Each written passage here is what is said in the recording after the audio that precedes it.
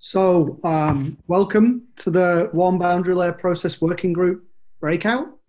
We've got a pretty packed session today. So the agenda consists of, I think, 14 mini talks, updates. I know there were a number of breakout sessions that people had hoped to do and that we weren't able to do in the format of the meeting. So we wanted to give people a chance to give updates. Talks about the research, and they're 3 slides only, and we'll advance the slides for those. Bit of logistics in a minute. And then after that, we'll have short updates from some people on some of the breakout sessions and also on other things. They'll also be 5 minutes each. And then at the end, we'll have a discussion on this cloud process measurement science group from Christine Chu. We'll talk about the matrix. And then if there's any time left at the end, we may have some open discussion, but we're pretty short on time. We'll advance the slides for the presenters. I'm suggesting I'll put a timer on and give a warning at 3 minutes. There's a total of 5 minutes. So anytime beyond 3 minutes, and then you're limiting time for questions. Please, we're suggesting that people use the Q&A for discussion on the presentations. Chat is also available, but we prefer, and I'll try to monitor that, but try to use the Q&A for questions. At the end, or if you have general discussion points you want to raise, you can use the chat that are as well. Call-in attendees can raise their hands, and you can also raise your hand. We could promote you to speak, but we prefer, in the interest of time, to go through the Q&A, and I can ask the questions that people submit. Yunyan, do you want to say anything about the AGU session? Yeah, so for the land atmosphere cloud interaction that we usually have breakouts in the past years, that for this year that we have a AGU session open now. The title is Land Atmosphere Interaction from Bedrock to Boundary Layer. This is co-hosted by me, Heng Xiao, and Larry Berg. And we are collaborating with NASA people and university colleagues on this session. So it may be listed under hydrology, but cross-listing under atmospheric sciences. Just let you know, yeah. And shall we start? Yeah, let's start. So Yunyan's going to do the introductions and I'll be the timer. Yeah, so our first speaker is Youtong Zheng from University of Maryland on decoupling of stratocumulus top boundary layer. Youtong? Yeah, can you hear me well? Yes. Okay, so today I'm going to talking about decoupling of the stratocumulus top boundary layers, and I'm going to focus on the importance of the horizontal temperature actions. And so this work is motivated by the fact that most of the previous studies on the decoupling of the marine boundary layer are in conditions of the cold air advections, which means that the clouds are being advected from cold to warm water. But what has been less studied is the opposite situations, which is clouds being advected from warm to cold water, or we call it warm air advections. So last year we have paper in JGR, in which we use the data from the Marcos field campaigns over the Southern Oceans, and to look at a couple of warm air advection events. And we have found that the clouds in warm air advections are completely decoupled from surface fluxes. So here the decoupling means real decoupling, not the cumulus couple type of decoupling, as we have been talking about in subtropical oceans. So what I'm going to talk about today is more like a generalization of that case studies. So here we have collected a large group of samples, not only from the Marcos, but also over the ENA and also the MAGIC field campaigns. And this large group of data, encompasses a large range of temperature advections, ranging from the extremely cold air advections to warm air advections. So this allows us to systematically look at how the boundary layer decoupling respond to the changes in the low level temperature advections. So for the interest of time, I'm just going to show you one single figure here to encapsulate the key finding from these studies. So on the right, you see the figure, and on the y-axis is the thermal stratification of the boundary layer. So more stratification means stronger decoupling. On the x-axis is the boundary layer depth, and all the data are stratified by the temperature advections. So the red means warm air advections, the light blue means cold air advections, and deep blue means extremely cold air advections. So the key finding here is that for a given boundary layer depth, increase in the temperature advections causes stronger decoupling degree. So which means that the boundary layer is more decoupled in warm air advections than in cold air advections. So this results just shows us a more complete picture for understanding the decoupling, because we often call the boundary layer in the subtropical downstream oceans decoupled.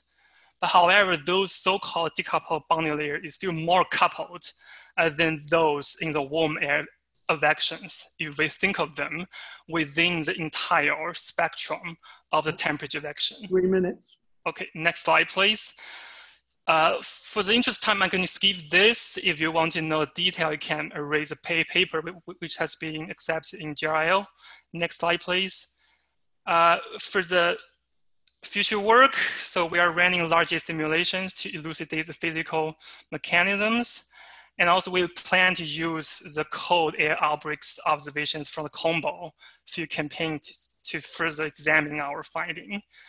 Finally, we all know that decoupling can have a strong influence on the aerosol cloud interactions. But what I think, what we really need to know is what causes the decoupling in the first place. So our study showed that decoupling is always associated with temperature advections. And we all know that temperature advections ties closely with the large scale vertical velocities and a long range transport of aerosols. So this kind of strong coupling between the large scale dynamics, PBL structure, and the clouds should be seriously considered when we study the aerosol cloud interaction.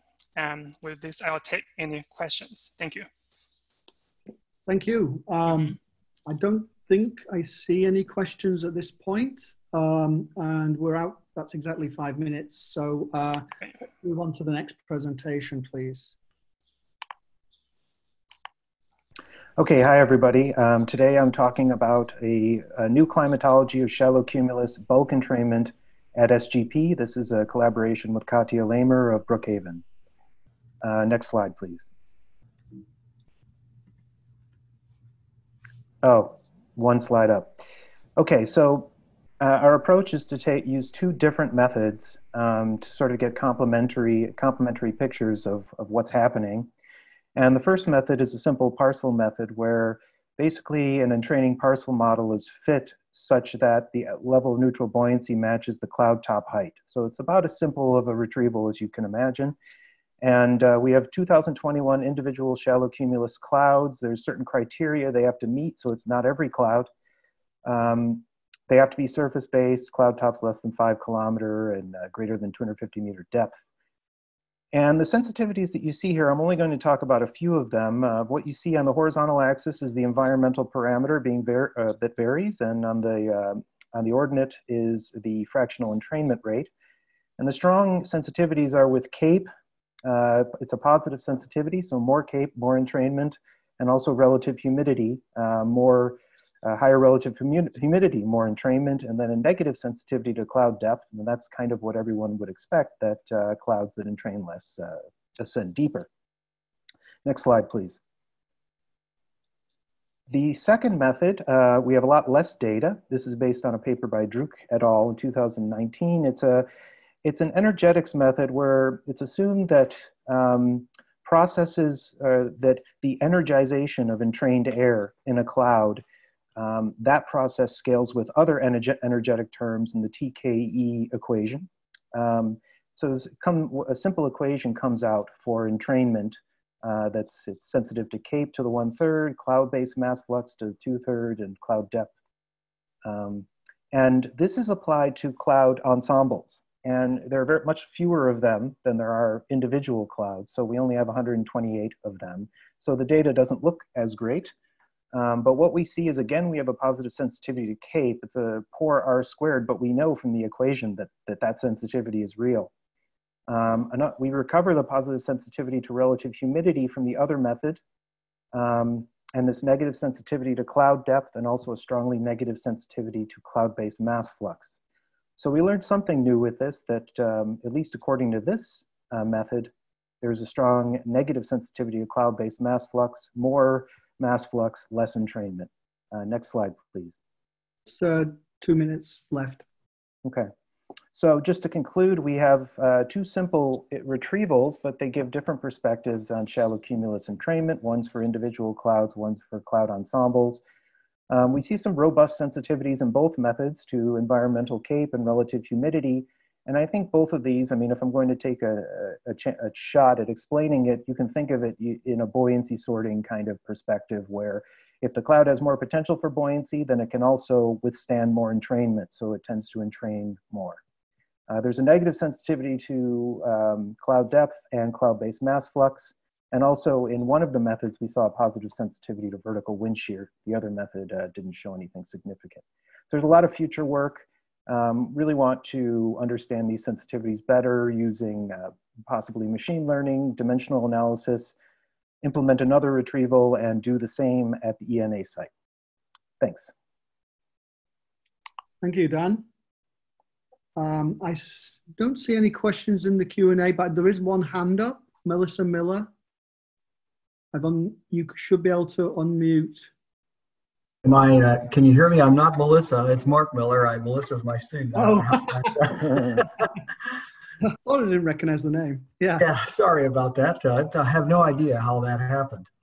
At any rate, I just wondered for you, Tong, you know, we've shown in some of the modeling studies in ENA, at least it's been suggested that when the boundary layer becomes completely decoupled, that CTEI, cloud top entrainment instability, tends to really start to control the cloud structure. And this is just in a bunch of simulations, so we don't really know how accurate that is. But I wondered if you've thought about that, and have you looked at that?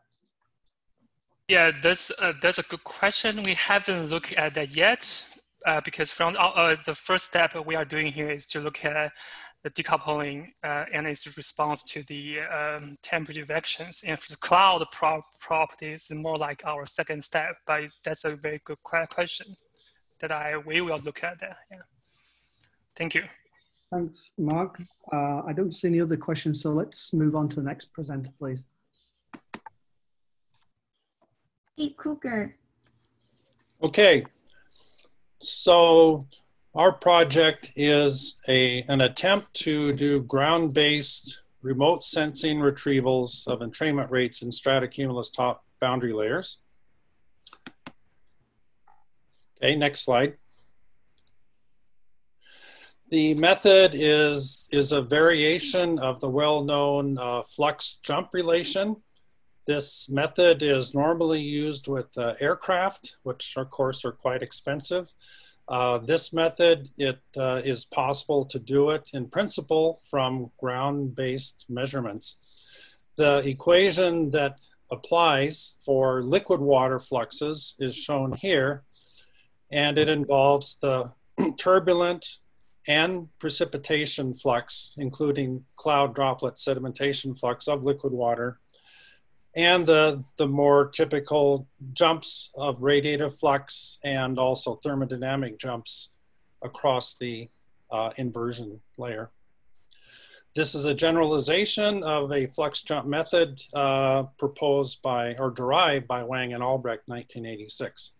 But this method, as far as I know, has not been previously used because the liquid water flux is difficult to measure. Okay, next.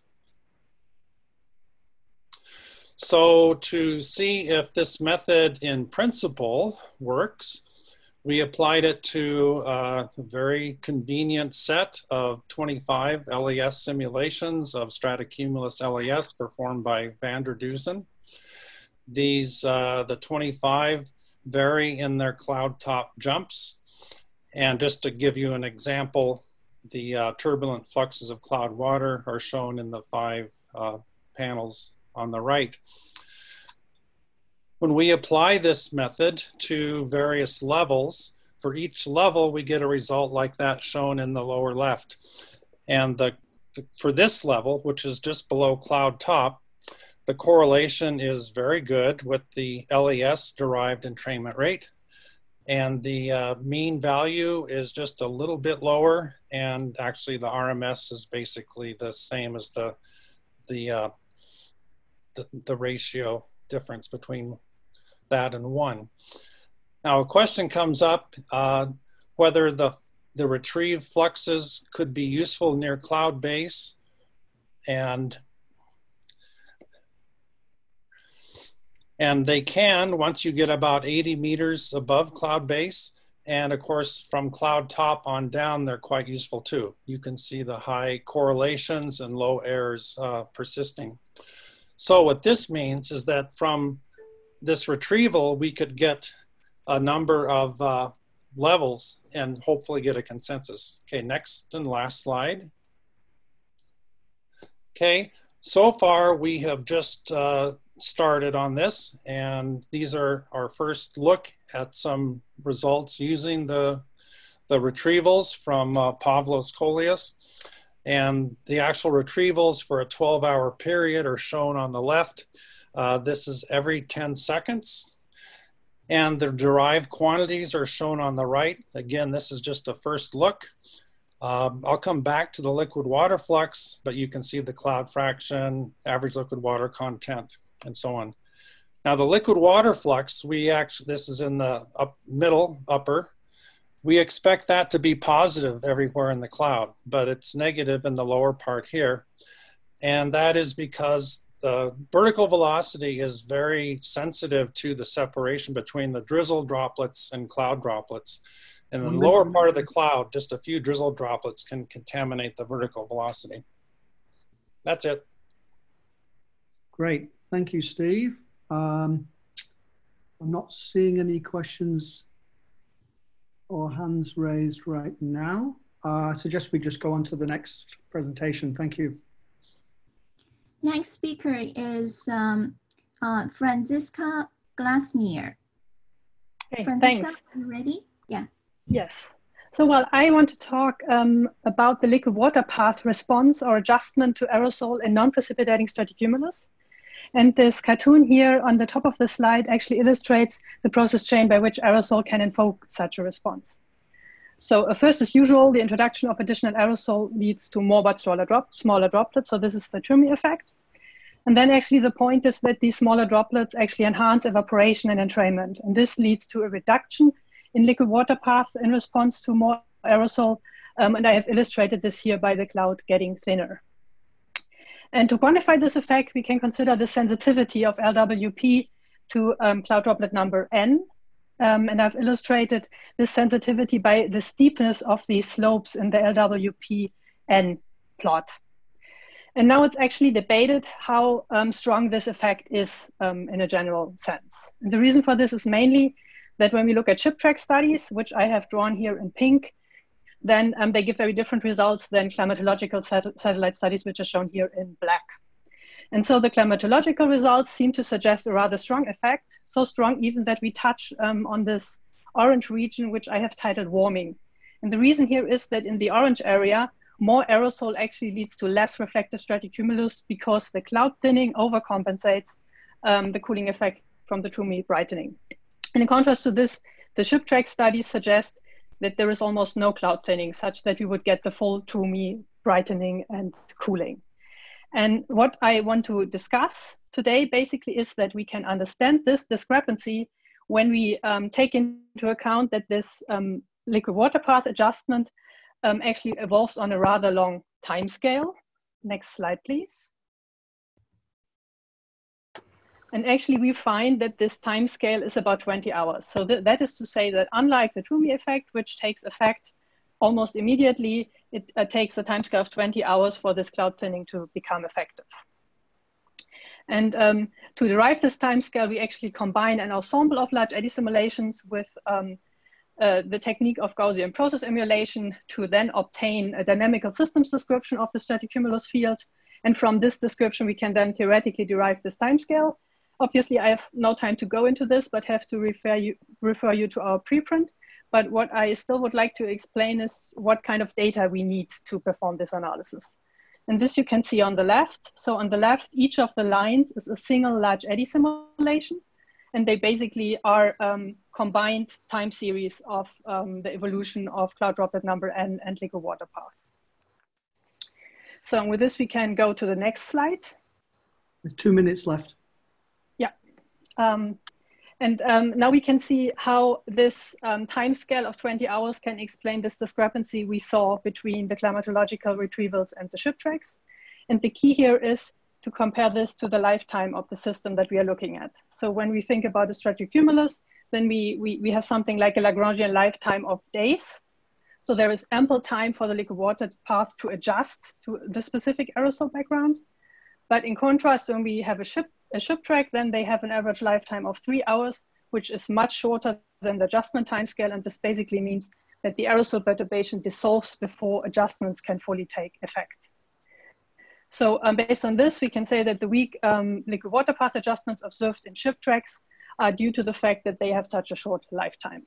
And we can also make this more quantitative, which is shown in the plot below, where we predict a much weaker adjustment after 3 hours than after the climatological value, climatological duration of 48 hours.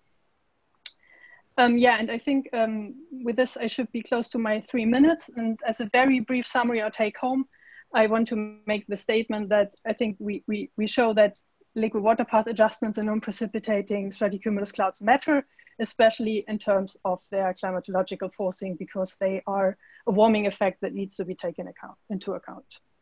Thank you. Thank you, Francisca. I had just one question of why the aerosol perturbations last less time in ship tracks than in the normal environment, whatever you want to call that, the climatological. Just because the ship track, the perturbation just diffuses away, right? It's a relatively small amount, which is then diffused away. Whereas for the climatological situation, we think about just a region of a stratocumulus deck, which has a certain amount of aerosol, and then it evolves further. So it's not kind of this punctual increase that one is interested in, but just the general background that is present.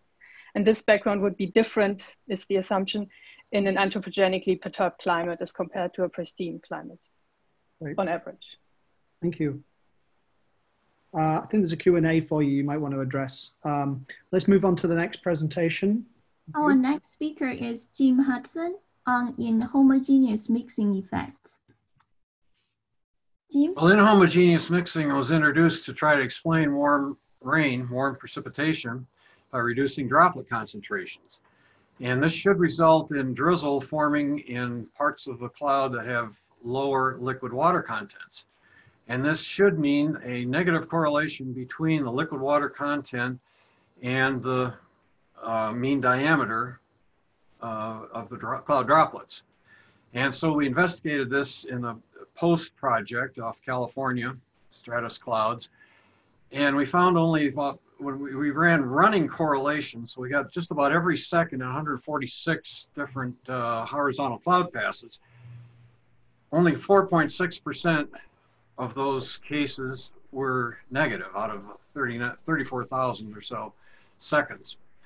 It does get more inhomogeneous higher in the cloud as expected, but as you can see the frequency diagram over here on the right, it's mostly tending toward extreme homogeneous or adiabatic situation. Next slide.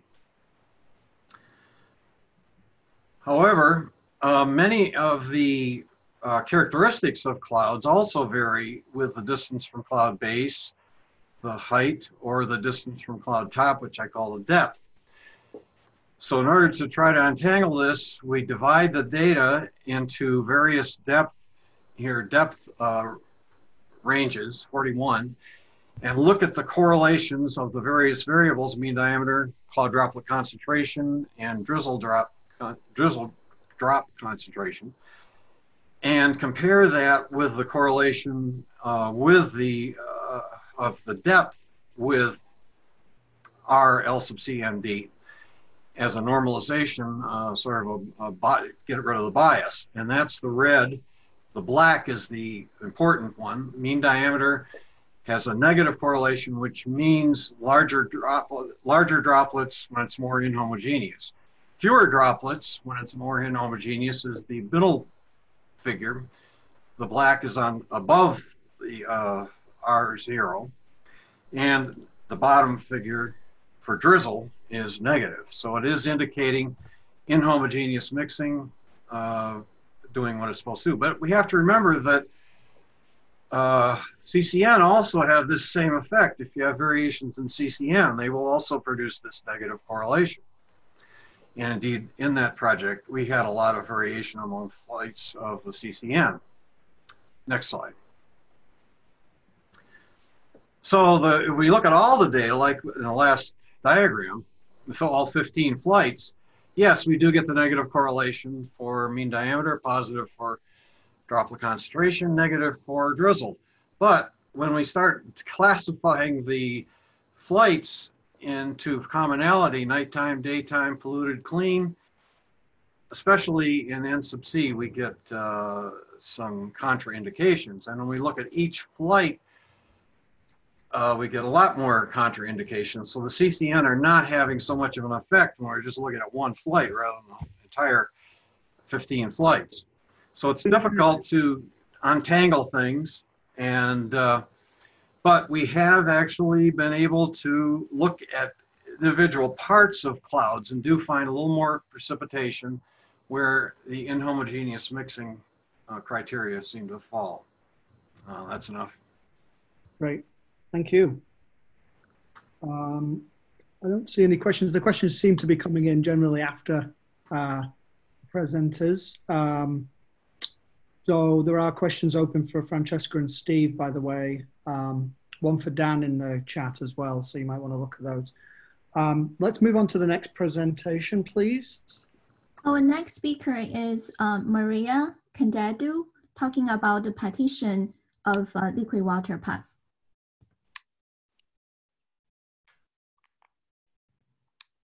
Maria? Yeah? Can you hear me?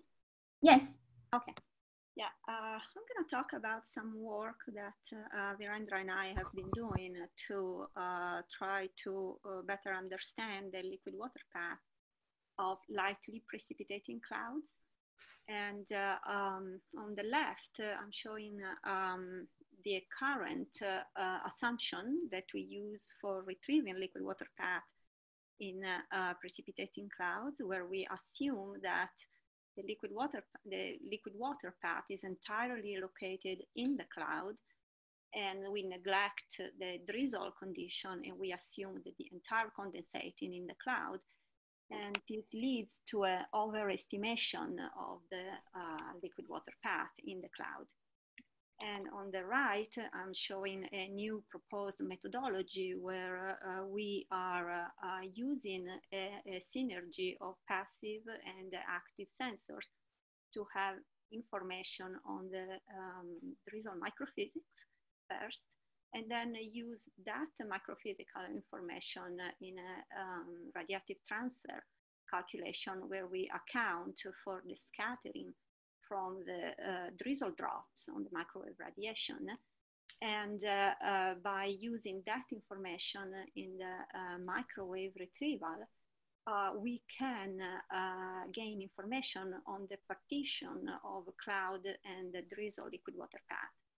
And in the right side, I'm showing the sort of summary of the retrieval scheme, but I'm not gonna get into the details of that for now.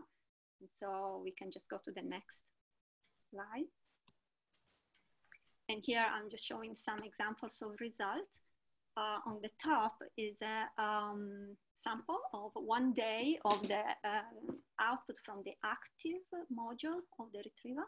where we derive the microphysical properties, so the drop size distribution and liquid water content of the drizzle. And then we use that information in the radiative transfer code. And on the bottom left, I show what we get from the passive module of the retriever, where we are able to attribute the essentially the contribution from the cloud liquid water path and the drizzle liquid water path to the microwave signal. And since we do retrieve the liquid water path of the drizzle below the cloud base from the active sensors, then we are able to separate the below cloud and above cloud drizzle water path. And as we can see from the blue line in the bottom plot, the contribution of the drizzle liquid water path is actually non-negligible, and it is well in the sensitivity of the microwave radiometer, certainly of the 90 gigahertz channel. So we do think that we are actually getting real information, we are pretty sure, from the drizzle liquid water path in the cloud. And additional result here is that therefore by including the drizzle information in the retrieval, the amount of the cloud liquid water path is reduced. And here is shown on the right a scatter plot of liquid water path when we do not include scattering, and with the scattering included. And the reduction of the liquid water path is about 8 to 15%, depending on the cloud total liquid water path. And this can amount in absolute term, as we can see from the scatter plot, to up to about 100 grams per square meter of cloud liquid water path that we are overestimating if we do not include the scattering information during light precipitation.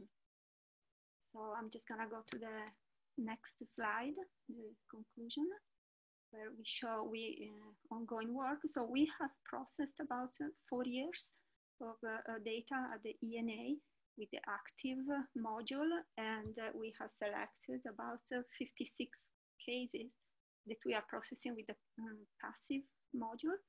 And so we hope to get a nice data set of cloud drizzle and in-cloud drizzle liquid water path, and as well as microphysical properties and turbulence property.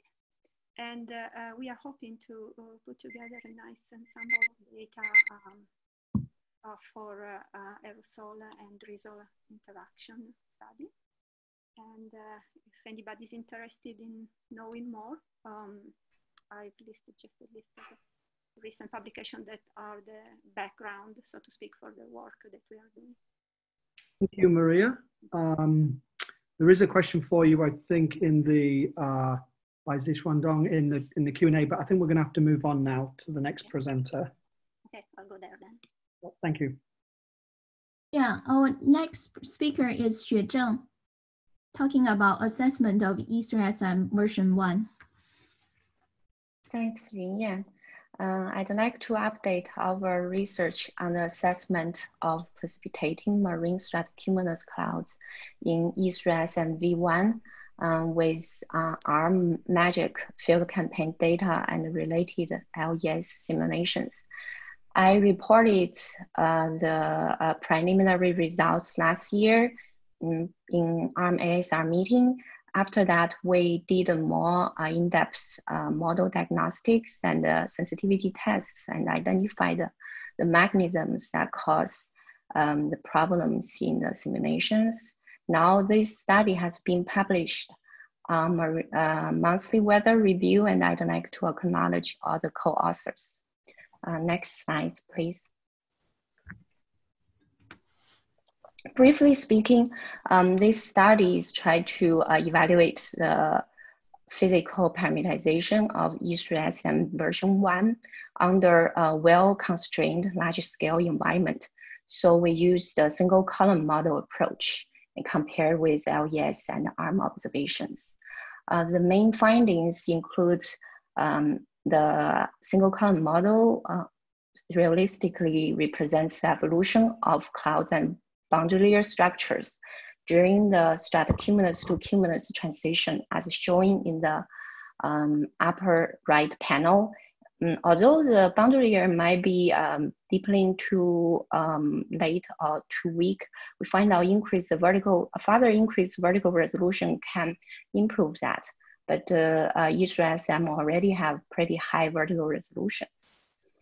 So we can say if we have a good large scale environment, ESRSM has a good capacity to simulate stratocumulus clouds and even the transition.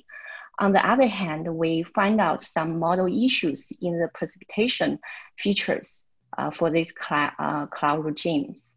It includes unrealistically subcloud precipitation fraction and a double peak in the vertical precipitation structure, as shown in the right bottom panel. And the drizzles evaporates too close to the surface. We identify that it's due to overly long microflakes time step and unrealistic parameterization of the precipitation fractions. You can find more details in the paper if you are interested in. And next slide, please. That's 2 minutes remaining. Now we are currently working on improve the framework, including the ARM data and single column model and the LES. We plan to extend our study to use long-term record over ENA side and the related LES simulations.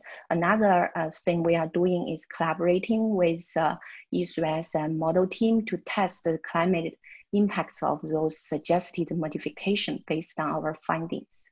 With that, I'd like to take any question or comments online or offline. Thank you. Great, thank you, Shui. I don't currently see any questions at this point. So let's move on to the next presenter. Our next speaker is Sasha Martian, talking about cloud edge properties. Sasha? Just a second. Okay, good afternoon. Yes, and I'll be talking about cloud edge property over ocean and land using shortwave spectrometer.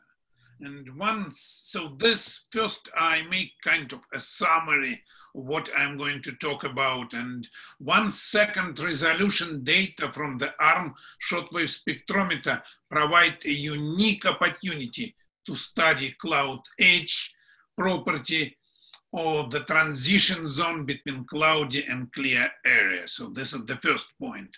Second, to study the transition zone, we have developed a new radiative transfer technique called spectrally invariant method for analyzing high spectral and temporal resolution observations of shortwave radiation. And we applied it to both warm boundary layer clouds over land, SGP, and over ocean using MAGIC campaign.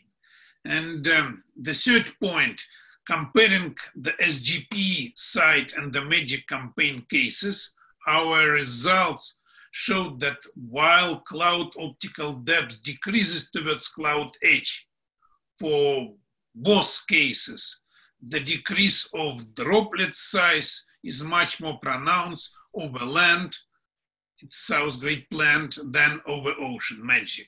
Next slide, please. So one of the strongest mechanisms affecting cloud processes are cloud air entrainment and mixing in the transition zone. Two limiting scenarios of homogeneous and inhomogeneous mixing can be used to describe them. Homogeneous mixing results in a drier air penetration into cloud before cloud drops begin to evaporate. So this is the left figure. And it leads to reduction of size of all droplets.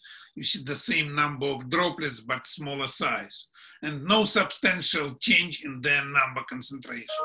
In contrast, with inhomogeneous mixing, evaporation begins before dry air penetrates the clouds, resulting in a reduction of drop size, number concentration, but no much change in drop size.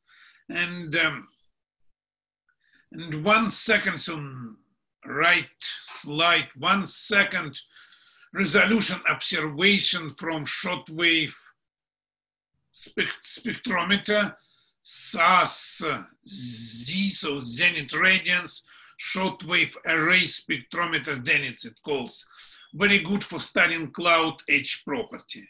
And why? Because they capture the needed temporal and spatial resolution, which are difficult to measure from space-based and aircraft platform.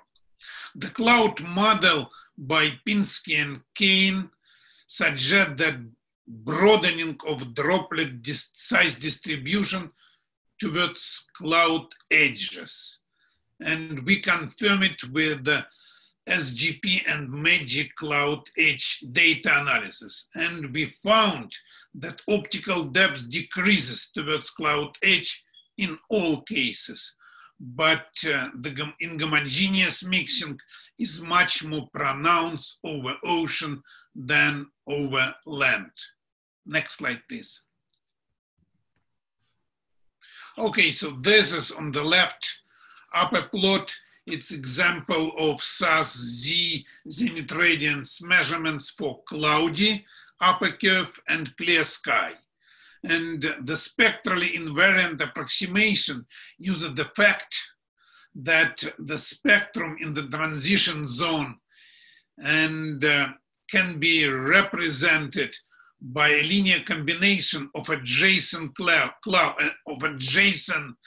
cloudy and clear zones. So, and spectra, and assuming that both cloudy and clear spectra is well known, and by normalizing it by the spectrum of clear radiance, we get a linear relationship, and the relationship results in linear properties like slope A of t of time or intercept B of time, so it's upper plots, and they're spectrally invariant, so you see they don't depend on lambda and depends only on adjacent cloudy and clear sky property. That's 5 minutes. Can we wrap up, please?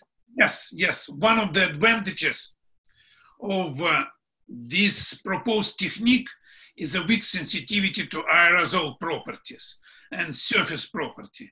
And so we selected 22 cases, and this is an example of cloudy and clear sky transmission for visible and near infrared. And our future work, so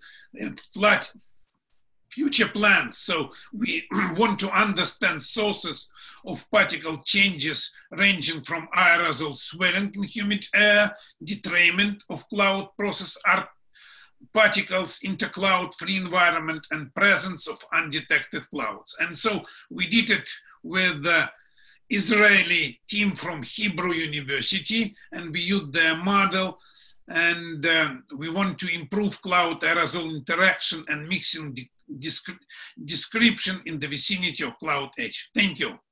Great, thank you very much. I think we're going to have to move along. Next presenter, please.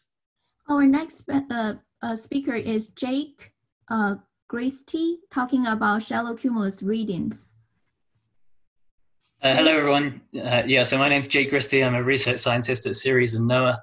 And together with my collaborators listed in the top right here, we've been looking at solar irradiance variability under shallow cumulus clouds. So what I'm showing here is one particular example from the ARM SGP site. In the top left, you see the total sky image is showing that we're in a shallow cumulus regime. And directly below, I'm showing the observed probability density function of the solar irradiance that reaches the surface.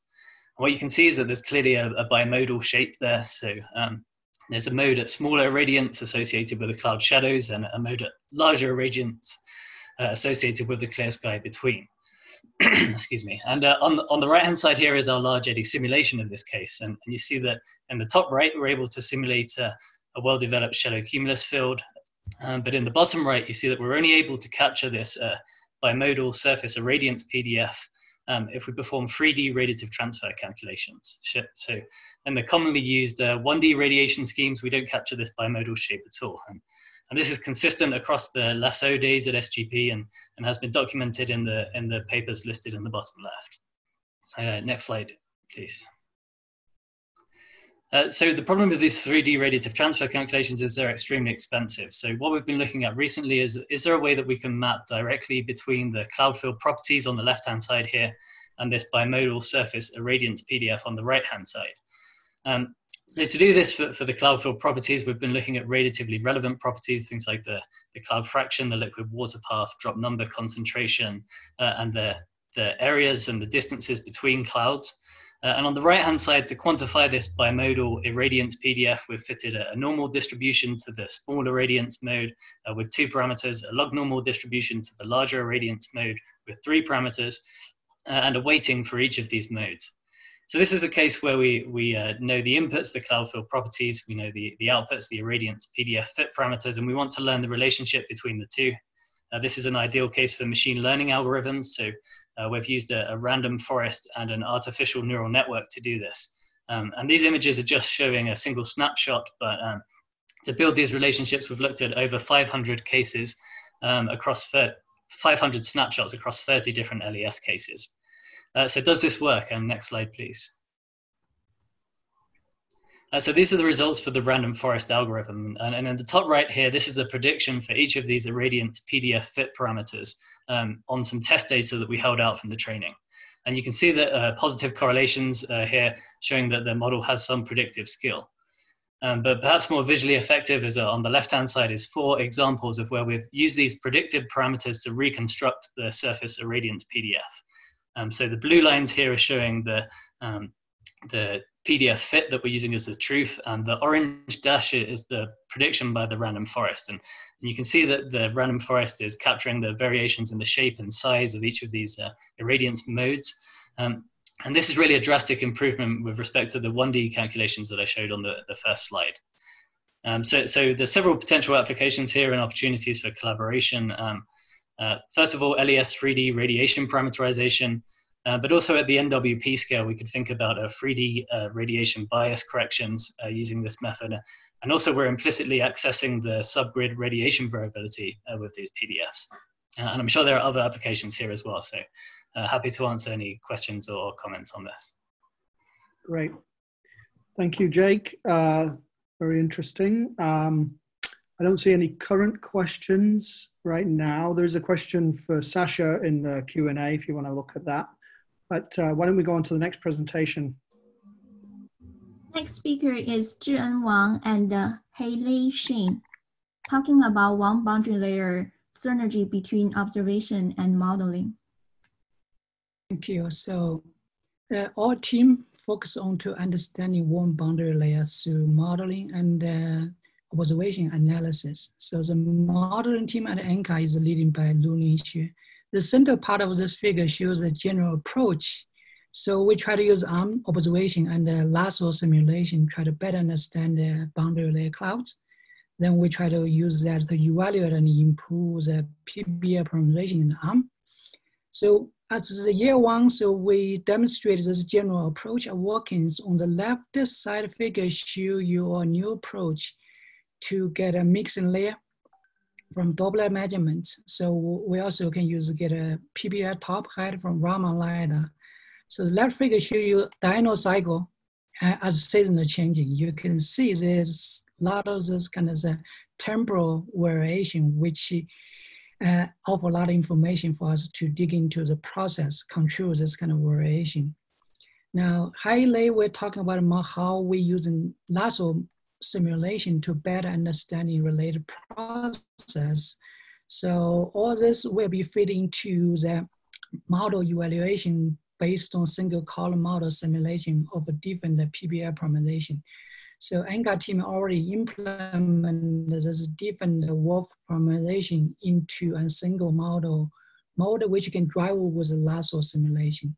So we're looking forward for the year 2 and year 3. So to use this framework to improve Wolf parameterization. So Hailey will take a rest talk. Thanks, Jian. Yeah. So as a part of this project, we investigated the role of large-scale parsing on cloud simulation by using graphics provided by Lasso browser and also comparing simulations for the same Lasso case but driven by different large-scale parsing. So our goal is to develop an analysis flow linking the large-scale parsing to mean structures and turbulence statistics, and finally for cloud properties. So figures in the bottom present an example Lasso case we picked, comparing high skill score simulations and low skill score simulations. And compared to observations, the low skill score simulations shown on the center bottom shows a deeper cloud layer deeper cloud layer, and the major differences between these two simulations are as shown in the bottom right figures. The weak inversion strength in this simulation and the excessive moisture contents above the boundary layer in the late afternoon. Next slide, please.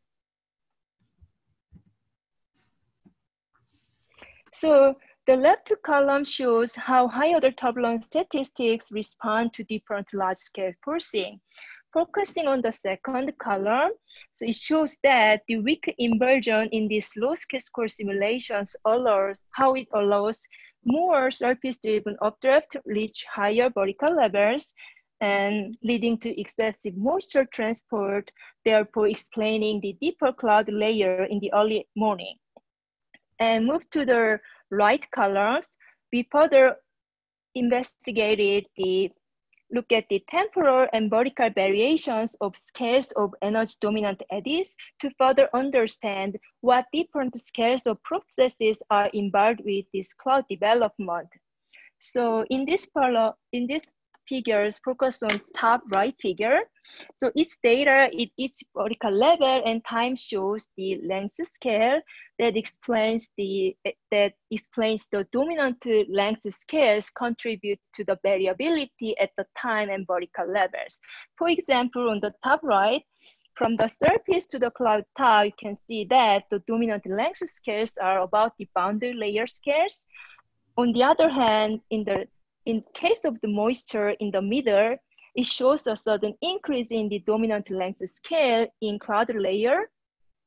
And this suggests that unlike the vertical motions, in the variability of the moisture field is not purely driven by boundary layer eddies, but there are larger than boundary layer scales contribute to this.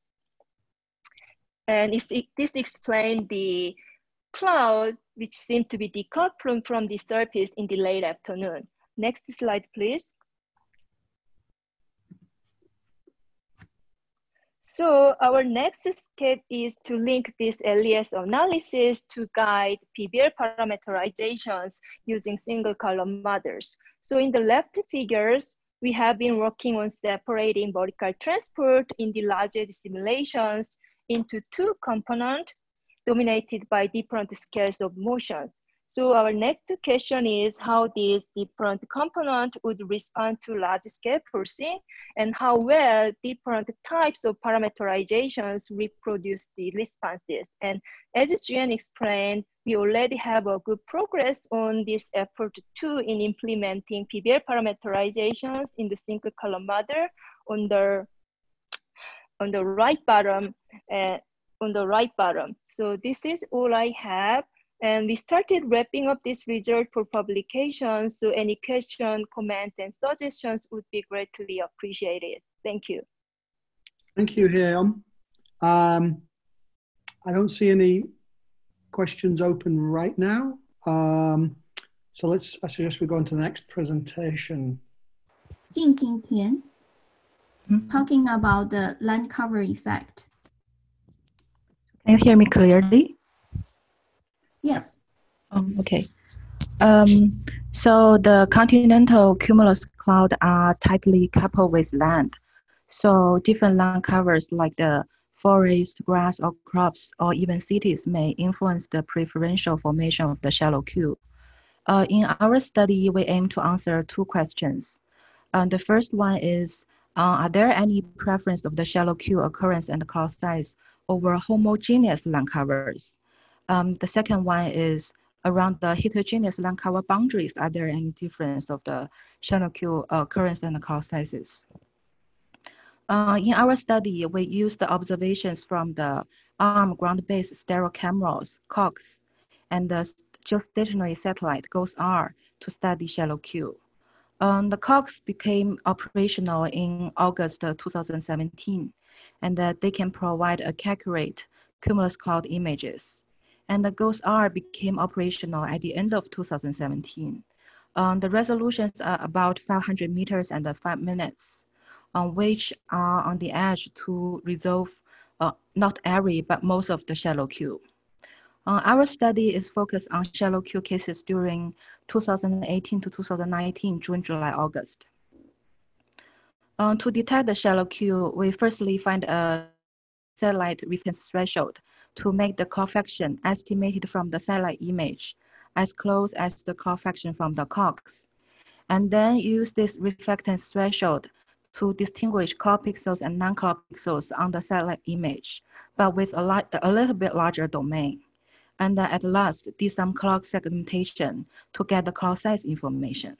Next slide, please. We may focus on the table first. As shown in the table, we found the coefficient and the cloud sizes are larger over the homogeneous forest than over the homogeneous grass. This evidence could be related to the differential surface heating. The three figures in the upper row, forest in green and the grass in red, show that there are more sensible and latent heat release over forest than over the grass. So that with a higher PBL and a lower LCL over the forest, coefficient and the cloud sizes are larger. Still in the table, we found that over the heterogeneous forest and the grass, the coefficient and the cloud sizes are larger than those over the homogeneous forest and grass. The left animation shows an example of the heterogeneous land cover setting. With a narrow green forest embedded in the red grassland. In our study, we generate a pair of 10 kilometers wide dark green moving band and then calculate the mean cloud sizes and the coefficients in the corresponding gray areas. And we found the coefficient and the cloud sizes are larger over the heterogeneous forest than over the nearby grass. And also those values are larger over the heterogeneous forest grass boundaries than over the homogeneous forest and grass. So those evidence may indicate a secondary circulation induced from the differential heating by the heterogeneous land covers. And the right panel, red animation, shows an example of the city, Tulsa. The city size is about 20 by 20 kilometers, but we still can see the transition. The large coefficient and cloud sizes over the city center, but became smaller at the suburban area. Also over the city, the shallow Q cloud size and coefficients are much larger than those over the forest and grass. That is all what I have for today, and welcome any questions. Right, thank you, Jing. I don't see any questions open right now. So why don't we go on to the next presenter. There are a couple of questions for Jake, one in chat and one in the couple in the Q&A. Our next speaker is Philip Greenwank, talking about size decomposition of shallow cumulus. Hello, I hope you can hear me. So yes, I'm Philip Krivank. This is work I did together with Thijs Hoijs and Roel Nechas. And Neil, who's speaking next, helped us out a lot, or he's part of it. And the basic question we were trying to look at is if shallow cumulus clouds have stronger updrafts than other properties that vary with their size. And the way we tried to address this was sort of a big statistical approach of where we tried to gather lots of LiDAR data from the SGP and compare it with LES from Lasso library, also at the SGP site. And the comparison we did was we looked at them by chords. So each cloud that goes over a LiDAR creates a chord, and these chords were then regularized in height and length so that we could make composites of many, many such chords. And this is shown here on this first slide, where on the left you have on 2,000 chord composites taken from LiDAR data showing the vertical velocity. Here only chords between 750 and 1,500 meters. And then in the middle, you see the same from the model data from column output. And for us, at least, these were very happy results where you can see a clear updraft underneath the chord and sort of downdrafts on the side. And the last panel is actually also model data, but it was just processed differently. So we took the 3D model snapshots and sliced them. And I'll take a quick look at that gray box before we go to the next slide. Next slide, please. And what's shown in this plot is what is the vertical velocity in those gray boxes beneath the chords as a function of chord length. So here the observations are black, the 1D model output is in red, and the size of the dot shows you how many samples we have.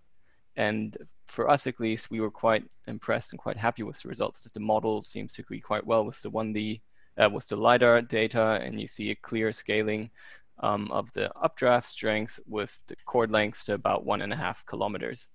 In contrast, the blue data, which is also from the model and has way, way, way more samples, shows a quite different behavior. And so our main results were that the model's doing pretty well to agree with the LiDAR. There is a clear size coupling, and as always, when you're doing a model data comparison, it's really important how you sample your model to agree with the data. This paper is currently going through the ACP discussions. It's in minor revisions, so if you have questions, ask me or read it. Next slide. How am I time-wise? 2 minutes left. Okay, that's good. So ongoing stuff, which was asked to be included. So when trying to evaluate multi-plume parametrization, specifically the one called EDMFN, which assumes that plumes are different based on their size. And to do so, we're trying to cluster plumes from the LES simulations so that we can then take a look if these assumptions in the parametrization hold. And so far, qualitatively, things look quite good. And just here on the right, snapshot of like, these are all the plumes and scattered by various properties from one single snapshot from a simulation. So this is what I'm currently working on. If you'd like to, interested in this, drop me a line. Thank you. Great. Thank you very much, Philip. There are a few questions for Jingjing in the Q&A, and they seem to be coming in typically after the presenters. So let's go on to the next presentation. Next speaker is Neil Laroe, talking about observed updraft and also include one highlight on a field campaign proposal he just put in. Neil? Okay, thanks, Shanyan. So yeah, kind of dovetailing off Philip's talk, I'm going to be talking about variation in updraft size and intensity. And in this case, actually looking at variations with height in the subcloud layer, so not just at cloud base. And the motivation here, again, as Philip just highlighted, is the EDMF sort of approach where we're thinking about the dominant eddies in the boundary layer, the mass flux eddies, as these coherent updraft objects transporting the bulk of the heat and moisture. So we're going to use a large sample of LiDAR observations shown on the right here and use an image processing tool to define updraft objects based on coherent regions of positive vertical velocity. We end up with about 120,000 individual updraft objects, which can each be described by various geometric properties. And in this case, we're going to stratify those data by the 3/4 height of the updraft object as a rough approximation for where the updraft object is in the boundary layer. So next slide, please. Okay, so on the left here, we're going to look at composites of all updraft objects as they ascend through the convective boundary layer. The dashed line shows the boundary layer top. And what we get is a picture that looks a lot like the canonical thermal bubble rising through the convective boundary layer. The lower two panels there show on the left the chord length distribution and on the right the vertical velocity distribution at different heights. So the different colored lines are showing different heights. And to borrow a term, we're seeing a flattening of the curve here, where as we ascend through the boundary layer, we get larger and larger populations of wider and wider updrafts. And those wider and wider updrafts also possess stronger and stronger vertical velocities. So we're taking kind of, an expanding thermal as it rises through the boundary layer. If you could advance one. We can also look at the mean and median profiles of this, which on the bottom left, you can see how the vertical velocity varies with height within these updraft objects, as well as how the chord length varies with height. The chord length variation isn't linear, which is a little bit surprising. If we were treating these just like thermals or plumes, we'd expect the radius of the object to essentially vary linearly with height. On the right, we can do the same analysis, but restrict it to what we'll call rooted updraft objects, which are stuck to their bottom edge remains closer to the base of the boundary layer. And we see similar distributions here, albeit for these objects, they're much stronger and much wider. And if you advance one, the variation, especially with chord length, which is the right-hand panel here, is much less linear with height, which suggests there's a nonlinear growth process occurring here, which may be evidence of aggregation or kind of merging of multiple individual plumes into larger, more persistent objects. Okay, next slide. And if you can just advance like three, maybe keep going, two more. Just in the interest of time, we can also look at the sensitivity of these profiles on the top, the updraft velocity profile, and on the bottom, the chord length profiles. And we can look at their sensitivity to environmental factors. And the ones that I've chosen to look at here and that Courtney Keene, who's working with me on this, has examined are the convective velocity scale, which is kind of like the buoyancy forcing for this, and the crosswind scale. And we can actually combine those into a single dimensionless parameter, which is basically the rise over run, the strength of the updraft compared to the strength of the crosswind. And that's shown on the right. And somewhat unsurprisingly, we find a pronounced sensitivity where for a given kind of grouping of this W over U parameter, the larger W is relative to U, so the bigger the updrafts relative to the crosswind, the stronger the updraft is able to be maintained. And likewise for the chord length, we get wider chord lengths everywhere with height as a function of this parameter. And so just kind of a compact way of representing some of the sensitivity that might be able to be plugged into a model, something like EDMF to impact the way we prescribe the size of these. Okay, so actually if you can just advance 2 slides in the interest of time, yeah, we'll skip that one. So just segue here, this is all over flat terrain. And so over flat terrain, the EDMF framework makes a lot of sense. We have these coherent updraft objects transporting a lot of mass. Over topography, the scenario is more complicated because we have various organized thermally driven flows and mechanical forcing that drives ascent over terrain. And so what I'm advertising here is a proposal that we're putting in for an AMF1 deployment called the Vertical Exchange and Convective Initiation over Orography project. I've listed some of the key science questions here, and this is going to be part of a much larger effort called TMAX, which is an international consortium designed to look at these processes using a number of supersites distributed around the Alps in 2023 and or 2024, looking at warm season processes. And so I hope to get some feedback from people on this as we put the proposal together. And Daniel Kirschbaum, who spoke earlier, as well as Stefan DeWecker are closely involved here. So expect to hear from me, and we'd love to get some feedback on how to shape this proposal. Thanks. Great. Thanks, Neil. There is one question from Larry Berg. Do you have a feel for how wind shear might impact the results? Yeah, great question. we have looked at this. Characterizing the wind shear over the depth of the boundary layer has proven to be kind of noisy and a little bit difficult. The short answer is that it does tend to vary with the mean wind. The cases with larger mean wind tend to have larger wind shear, and we do see that the updraft strength goes down with increasing wind shear. Surprisingly, very little sensitivity to the updraft chord lengths. Right, thank you.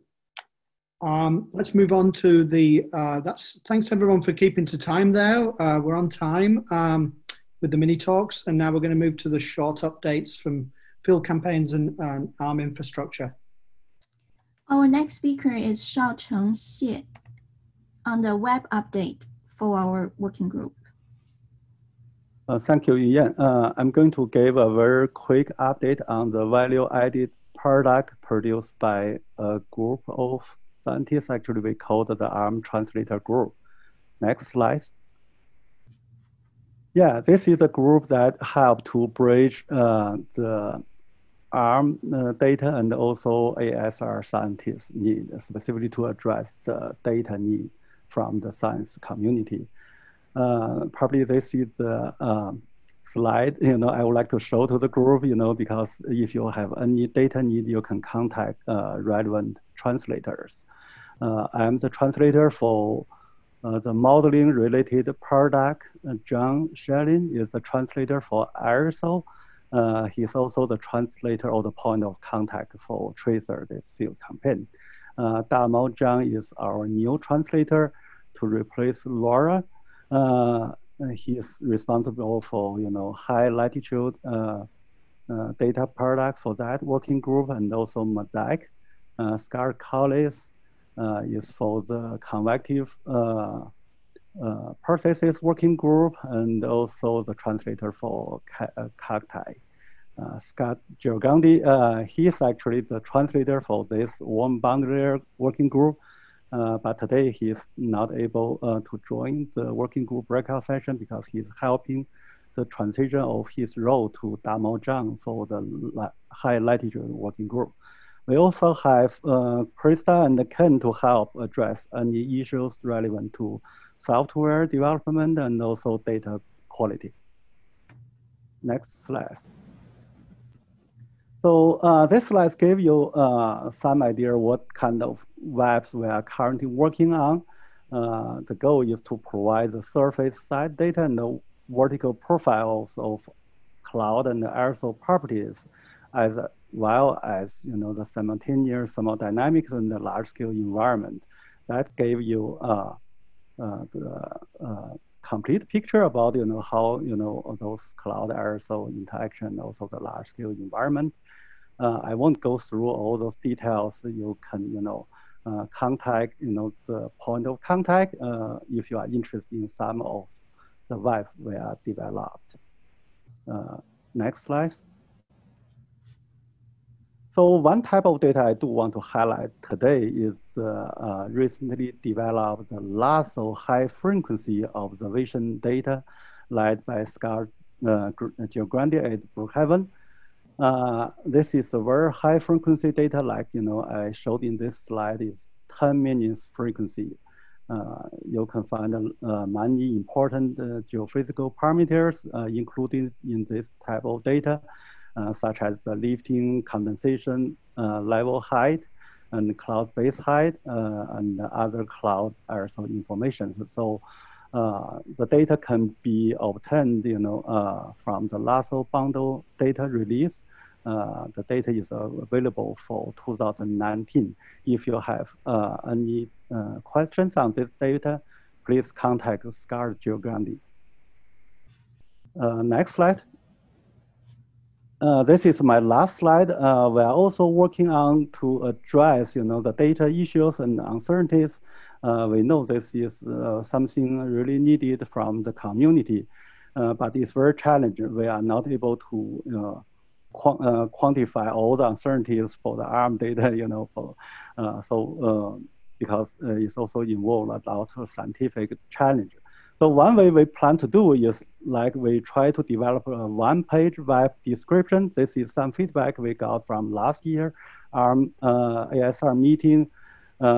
in this one-page description, we are going to provide a brief description about the web with the emphasis on the data issues and the algorithm, issues.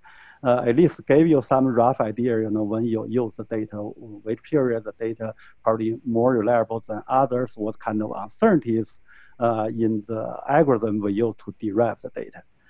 We also have initial list of high priority quantities for data quality and uncertainty. So like, the radar reflectivity, we have done a lot for collaborate, the ARM radar. We are also working on to address uncertainty in other, quantities listed in this table. I would like to stop here for some questions if you have. Great, thank you, Xiaosheng. I don't see any questions right now. I suggest people could use the chat or the Q&A if they have questions, or contact Xiaosheng or the other translators directly. So why don't we move on to the next?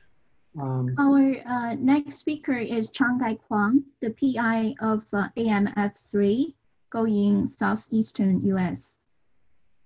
Great. Thanks, Yan Yan and Rob, for inviting me to present kind of a summary from our breakout session yesterday afternoon. So yeah, let's jump to the next slide.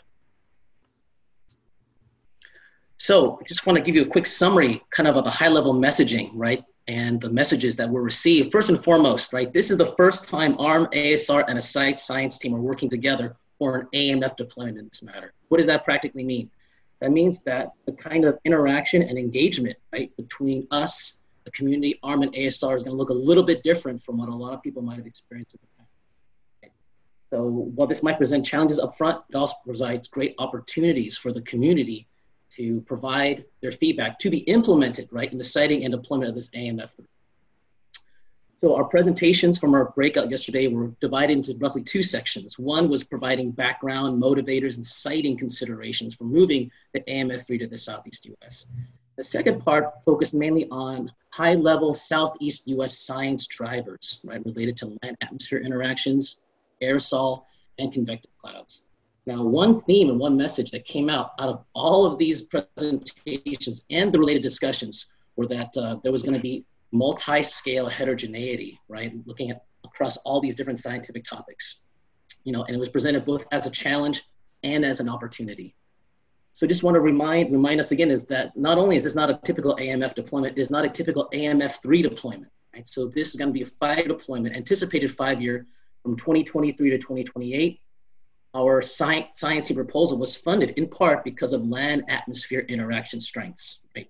So that means that looking at science drivers that look at how land-atmosphere coupling impacts aerosol properties and processes and convective cloud onset is going to be something that's going to be important as a science driver for where we cite AMF3. There was definitely a lot of chatter and a lot of volume about the need for distributed measurement networks, and how the AMF3 Southeast US could be used as a platform for emerging measurement opportunities. And so the last thing that we wanted to emphasize to the community is that our site science team are ambassadors and advocates for the site science. We are not gatekeepers, right? The AMF3 Southeast US does not belong to the site science team. It belongs to the broader scientific community, right? And so with that being said, this presents a great opportunity, right, for you as a scientific community to give us feedback to help inform the siting and the instrument prioritization. And you can do that by sending us feedback to the Southeast US team at arm.gov email. The next slide, please. So during our breakout, we kind of identified a number of challenges, issues, and needs kind of associated with this deployment, and also specifically looking at warm boundary layer processes. So a lot of our challenges and issues and needs are really flow down from what our site operation deployment looks like. If we're looking at a site operation beginning March 2023, right, then that really kind of fixes us in place about when we need to identify a site and when a site shortlist needs to be identified.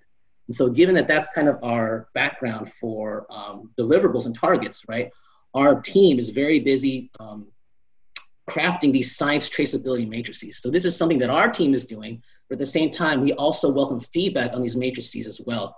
And so what these matrices are really broadly doing is are connecting articulated science drivers, the science questions, and then the required measurements. And then once we have the required measurements, we then flow that down then to, well, what are the required instruments and how do we prioritize them so that we can give ARM a list, right, about that is science supported and community supported. So some of our other team activities are also related to working with Sandia National Lab on generation of these geographic information system maps. And so based upon whatever our siting considerations and constraints are, we can generate maps looking at different layers. And so we also welcome suggestions on map layers to look at for siting. And so just as shown here is an example map layer of the Southeast US showing convective locations away from the coastline, right? Within 100 kilometers of a surveillance precipitation radar. And these are the kind of maps that are informed by our science, but that we then share and work with the ARM siting in order to successfully deploy the AMF3 in the Southeast US. Can we go to the next slide, please?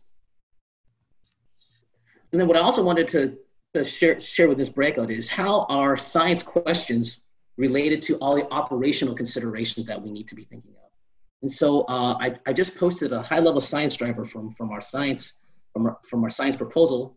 Is a question of what is the role of large-scale versus mesoscale thermodynamic perturbations in the onset of shallow convection.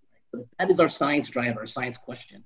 And there are a number of operational and instrument and sampling considerations that will inform how successfully we can target this question. So during during the discussion with our breakout, we talked about a number of things that will impact, right, how well we can answer these types of questions and find these kind of problems. Right? Discussion ranged from, avoiding potential sea breeze influences on convection, right? So if that is a priority, then how does this inform Southeast US siting, right? There was a lot of emphasis on distributed networks, right? So that will translate into supplemental sites around the central facility. And so there's a question about what scale will they be distributed to?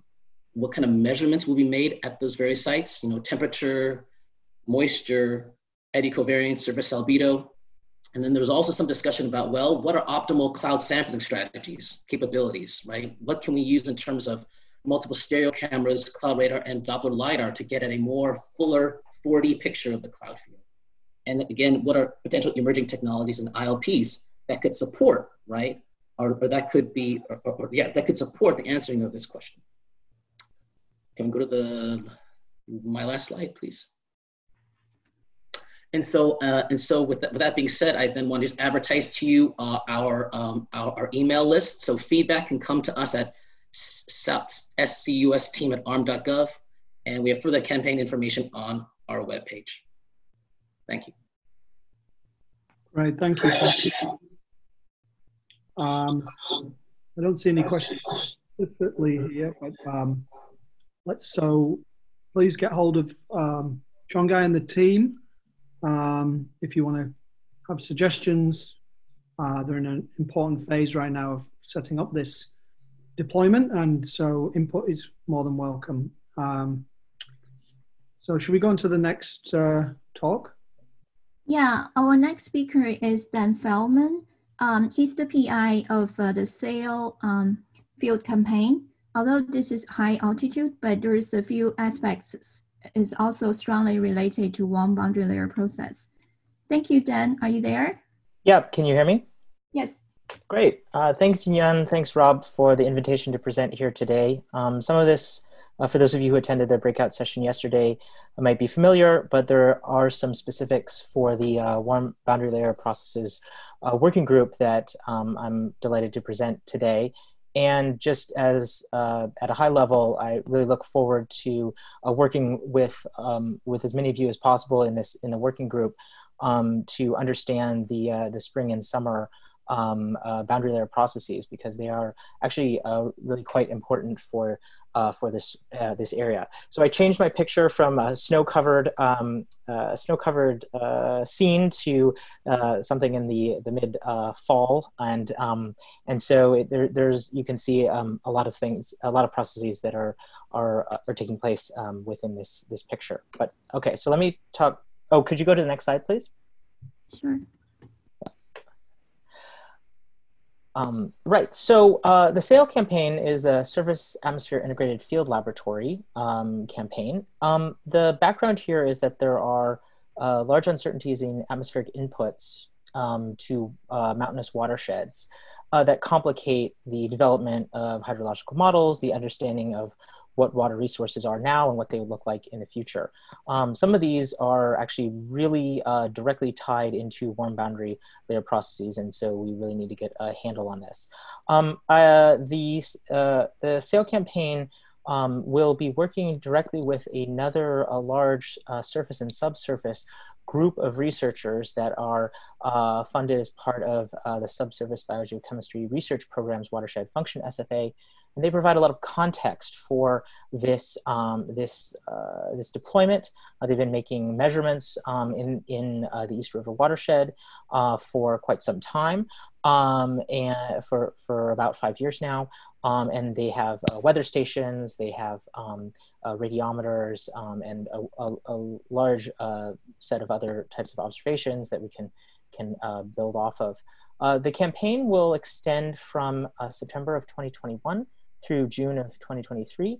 It's in southwestern Colorado, near the town of Crested Butte. Yeah, this East River watershed is about 300 square kilometers, part of the upper Colorado River. And we're trying to understand the dominant processes that govern energy and mass budgets so that they can ultimately be represented in process models and inform our system models so that they have a better characterization of water resources now and into the future. And next slide, please.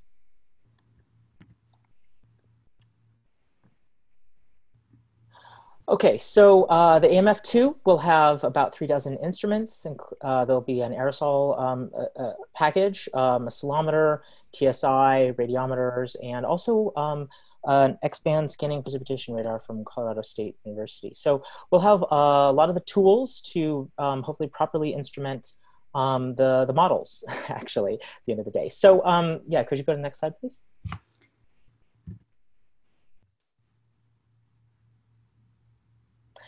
All right, so so with respect to warm boundary layer processes, I would argue at the minimum we have about 40% of the science objectives of SAIL are related to warm boundary layers processes, although it could easily be argued that 80% of the science objectives are related to warm boundary layer processes. We're interested in really what governs the heterogeneity and precipitation. And we'll have a radar to be able to do that. With respect to aerosols, there are large impacts in the atmosphere and on the surface. Sometimes those vary. They also aerosols impact precipitation in some obvious and non-obvious ways. And we'll have a suite of measurements to characterize that. And ultimately, these provide, we're looking to understand the controls on surface fluxes and the surface energy balance, how that varies across seasons, and ultimately impacts the hydrological output of this system. So next slide, please.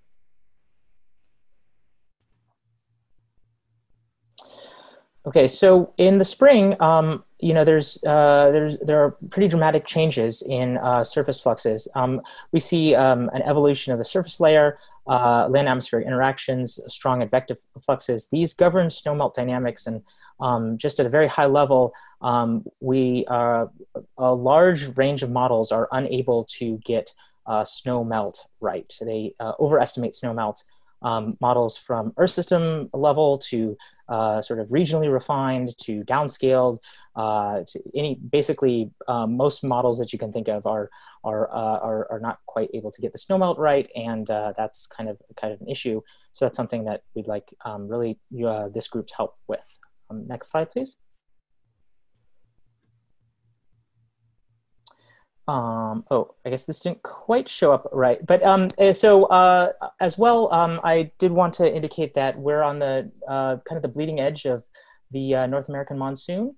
The previous intensive studies, like the North American monsoon experiment, were a little over 1,000 miles away, and so you know, so we're looking to understand you know, really what's governing this northern edge of the North American monsoon.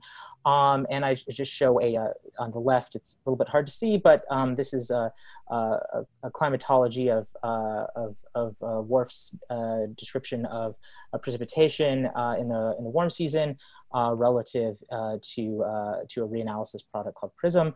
And I would also note that summer precipitation has an outside impact on watershed hydrology and also gross primary productivity. So there are a lot of different interactions here that really understanding the development of the boundary layer with respect to radiation and precipitation will be really quite important. Next slide, please. And there's some low-hanging fruit. You know, we heard a little bit about 3D radiation from earlier, and you know, I'd note that the 3D effects of terrain are generally not included in models, and in a wide variety of process models and Earth system models. And so these are things that we can include. There are also some less obvious impacts for radiation that we need to consider modeling. And so I show on the right here the Skyview factor for this East River watershed. There's a lot of variability in that, and that can have impacts in the spring and summer. So, and next slide, please, just my last one.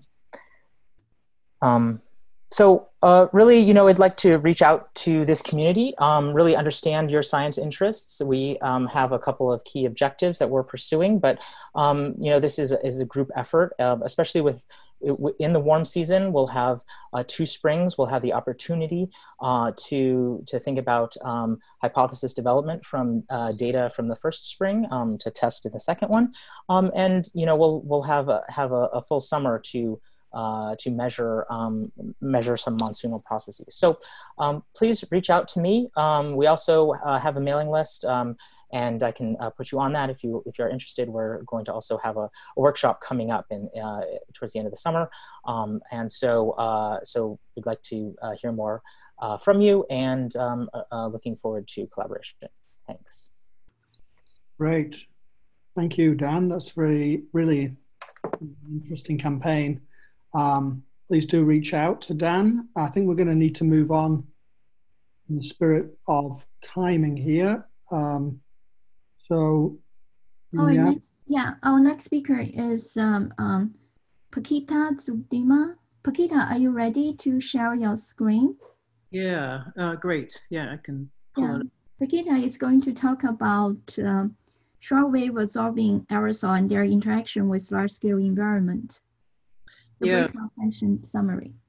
Yeah, thank you, Yu-Young and Rob. So yeah, we had this session on Tuesday afternoon, and it's mainly focused on the LASIK campaign that ended on Ascension Island in the Southeast Atlantic in October 2017. So that was almost 3 years ago.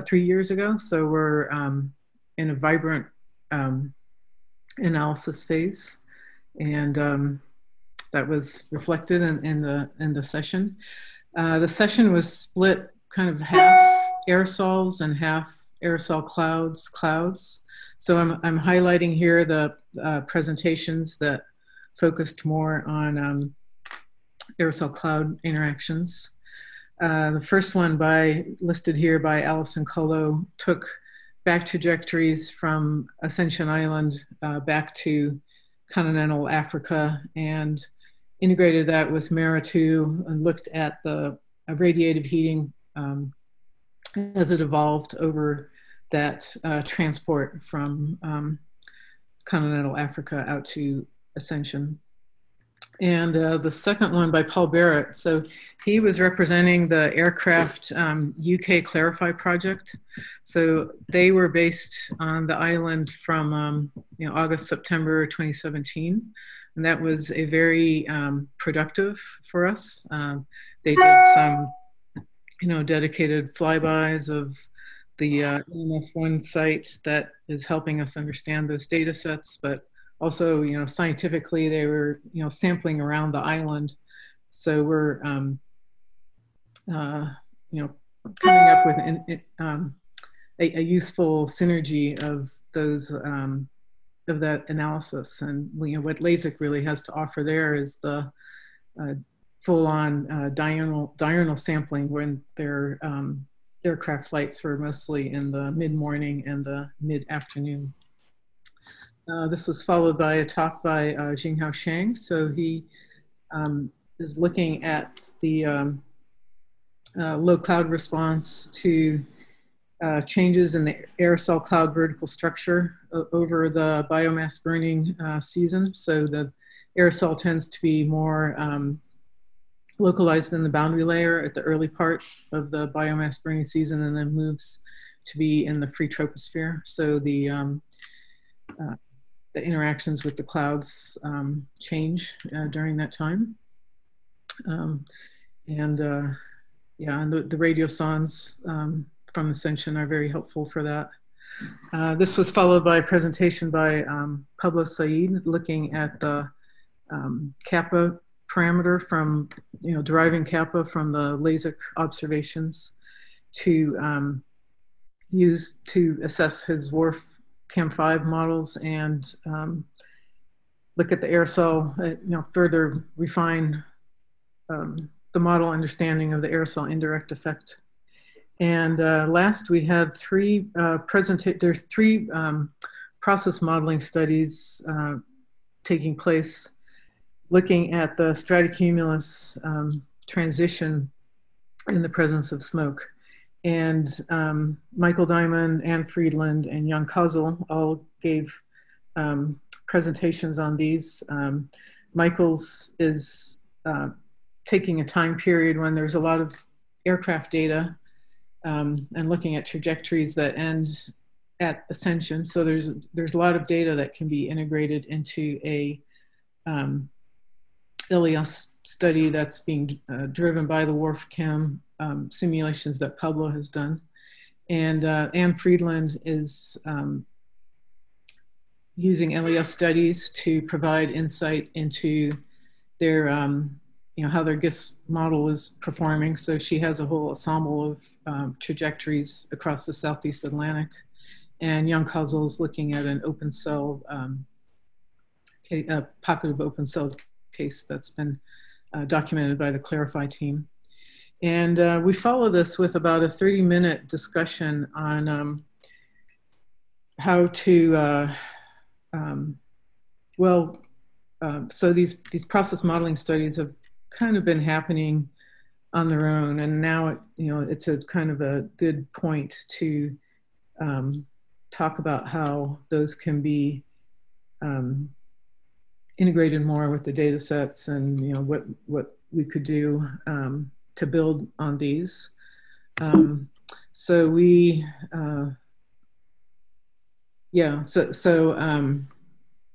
this post-session discussion is, we had some ideas, and Ann Friedland's session on the observation guided model development also produced some further ideas. So we'll continue that conversation with a meeting in the fall to see where we want to go with that. And you can kind of read the slide, but there's a special issue where a lot of the work is coming out in, and I also want to mention a session at the AMS annual meeting coming up on the Southeast Atlantic that's being lead convened by Michael Diamond at U of Washington. Right, thank you, Paquita. That was excellent. Now, it looks like there's good ongoing work there, collaborations across a lot of different teams. So should we move on to the next, the final one in this updates session? The final update is from Lasso. And I should just point out there are a couple of questions for you, Dan, in the regarding SAIL in the chat. Yep, great, thanks. I'm working on it. Thanks. Yeah, and the Lasso update is given by Bill Gusperson. Hello, everybody. This is Bill. And I apologize if you've seen this already. It's kind of hard to know who's in what sessions. We've got a lot of work going on with LASSO this year that we're excited about and want to get kind of the relevant pieces out to the different working groups. So I've just got this one slide to give you a quick update on LASSO. We've got about 17 cases we'll be releasing for the 2019 season that we're kind of in the last throes of getting out the door right now. So those will be available for you later this summer. And actually, I don't have to spend too much time on the second bullet, the adding the high frequency observations. Xiao Cheng mentioned this. He had a whole slide dedicated to it. So basically, we'll have the raw or closer to raw frequency data now available that we use within the LASSO bundles. And that'll be available in like the 1 to 10 minute frequency now. So that's something several of you have asked for, and we're kind of excited to get that out the door now. And then the other thing we're going to be releasing this year is a sidecar product with the COGS photogrammetry cloud masking. So this is something we're looking at and comparing it to the Kaiser R-School cloud masks for the time height clouds as they blow over the central facility. And you can see in this plot on the right here that we use the COGS data set for the observations. The LES model verifies much better. So this is a comparison of the 2D net skill cloud masking that we use within LASSO. So that's something that's pretty exciting. We'll have that available for 2018 and 2019 cases at this point. And then the other thing I wanted to highlight, the next major bullet down there, we did find some bugs in a couple of our forcing data sets. We recently became aware of an issue in the variational analysis, and we have received a fixed version of that. We'll be reprocessing those impacted cases and releasing those later this year. And then we also discovered a factor of 10 mistake in the vertical velocity for the ECMWF forcings that impact all of the ECMWF cases. So we'll be reprocessing those and re-releasing those. So if you're a user of those, you can contact Andy Vogelman or myself at lasso@arm.gov to get more information. So the other things we wanted to just make people aware of, and this is where we're really spending a lot of our energy now, is we're spinning down the shallow convection and putting it on hiatus after this season release for 2019 so that we can spend more time in our cacti development. So we're really spinning up cacti right now. We've got a lot of exciting stuff going on there. And I just also wanted to mention that we're going through the budget process right now for FY21. And we're excited to let people know that we're asking for funding to start developing the maritime scenario at ACNA.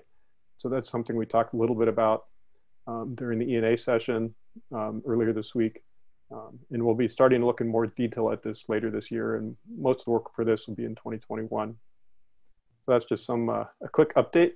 And if there's questions, feel free to reach out and we can see what's up. Thanks. Excellent. Thank you, Bill. So Bill, I have a question. So is the effort of ACNA development and cacti will be parallel? A little bit. So during 2020, we're primarily focusing on cacti. So all the observation, processing, designing the configurations for the LES and the data bundles. That's mainly happening this year, but the simulations are going to be so expensive for cacti that we expect them to extend into 2021 and probably substantially into 2021 before we're able to release those and get them into the archive for everybody to use. So while we're waiting for the cacti LES to run, we want to start working on ENA because we'll have essentially staff resources available at that point. We're just kind of twiddling our thumbs waiting for the LES. So it's a great opportunity to start them concurrently, mainly in 2021 at that point. Thank you.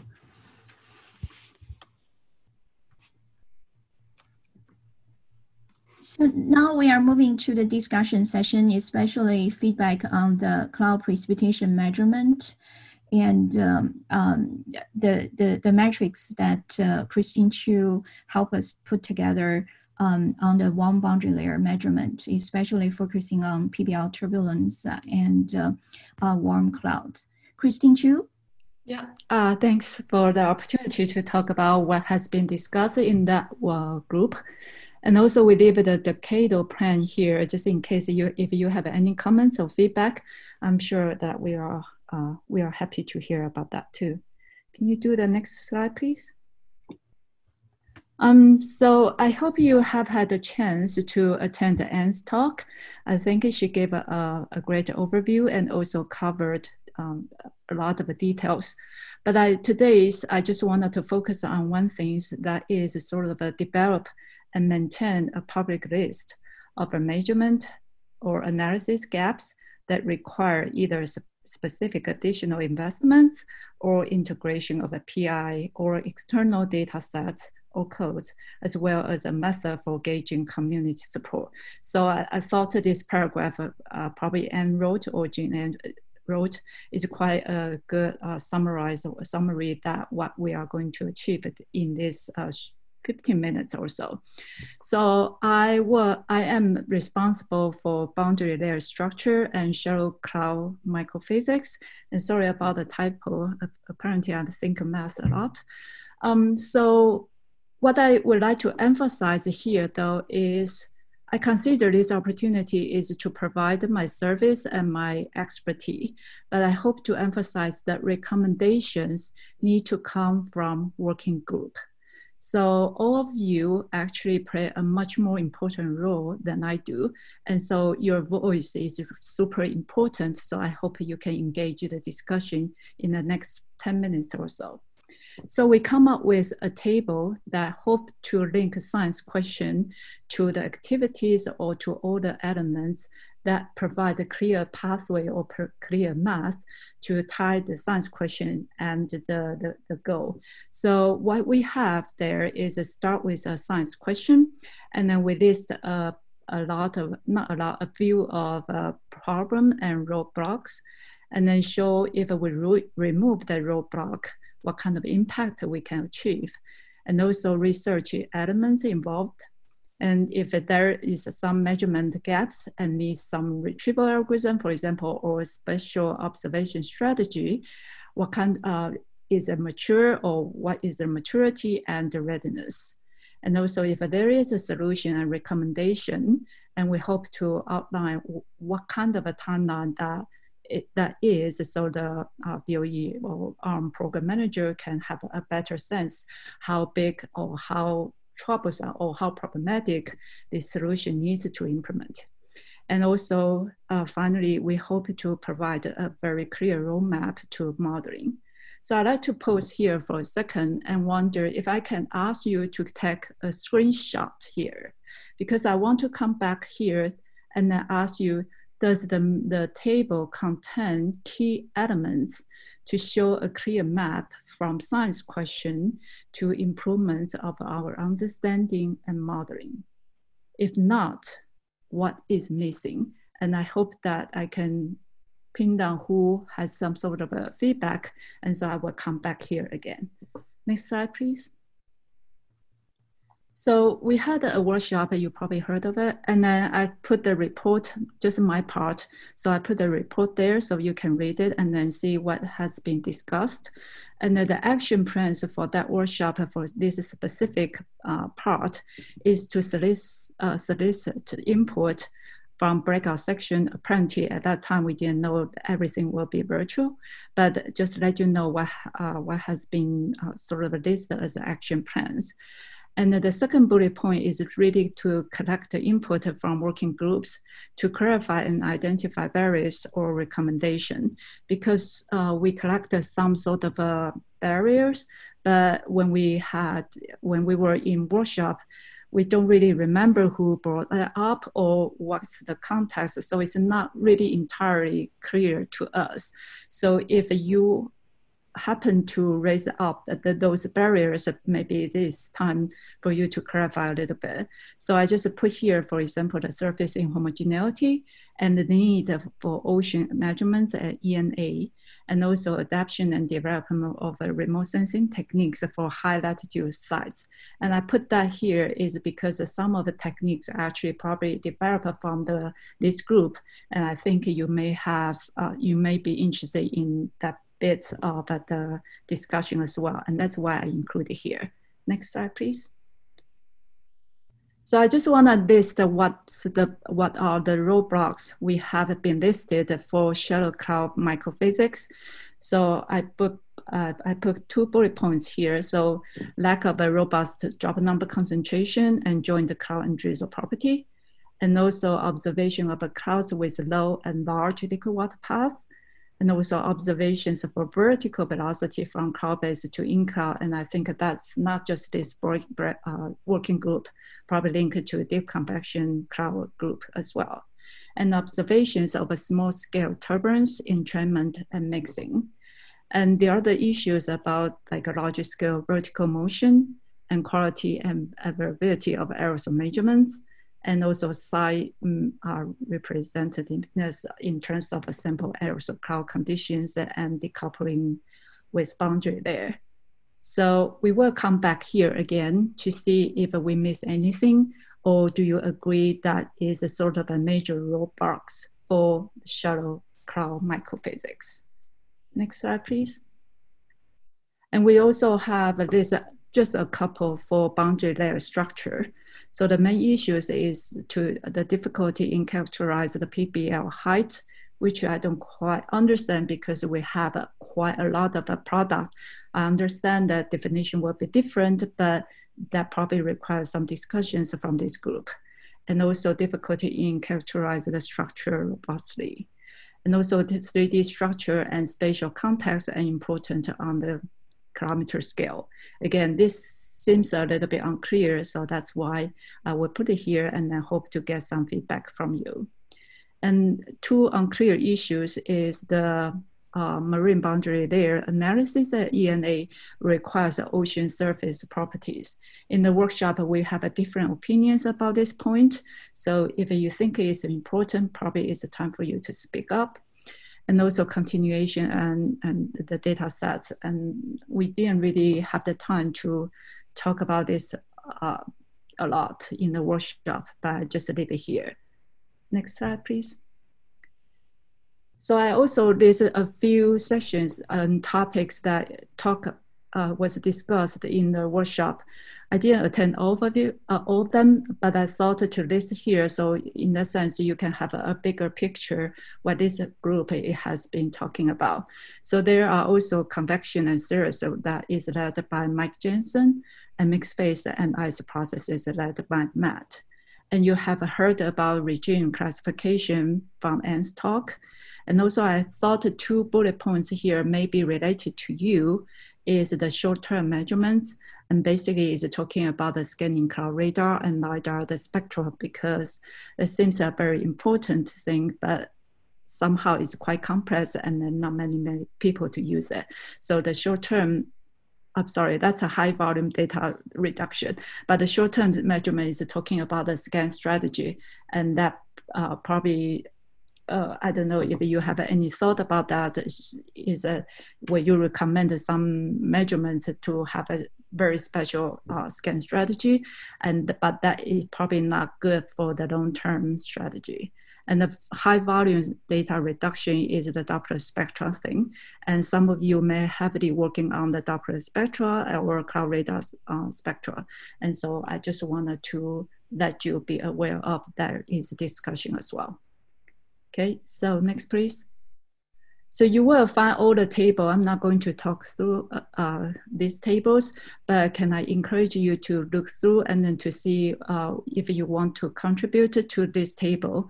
Like I say, without your engagement, this process won't be successful. So I really hope to you can let us know what you think about these roadblocks and the table, and what's the solution and what's the roadmap to the model.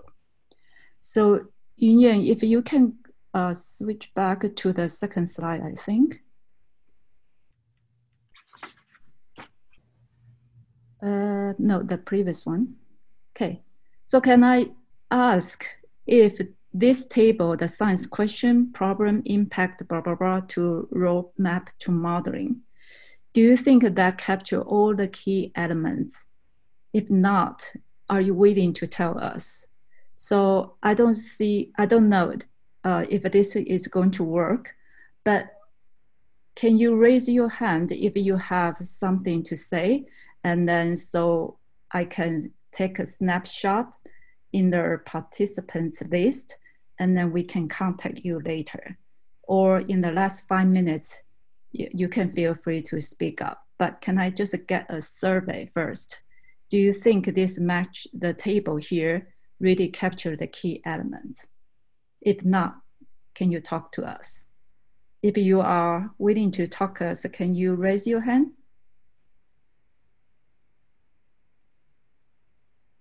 Yunyan, can you see any hands? No, I didn't see. I don't see any, which means you've done a great job of. So if you think this there is a question from Varendra. Hi, Christine. It will be very nice if we can have buoy measurement at ENA site. The surface latent heat fluxes is important in producing decoupling. Okay, so that's great. So that I can cut and paste, and then I will hand it to working group chair, and then inside the working group, perhaps we can have a small group to discuss that. Will that be doable and acceptable? Yeah, okay.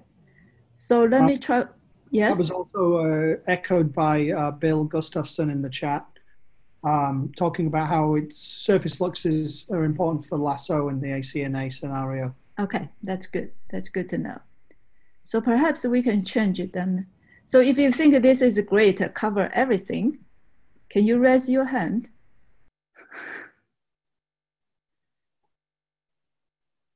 So yes. Yeah, please raise your hand.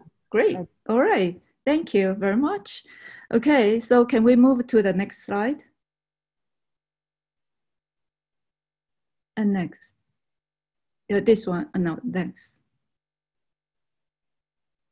So I'd like to sort of break down this list a little bit.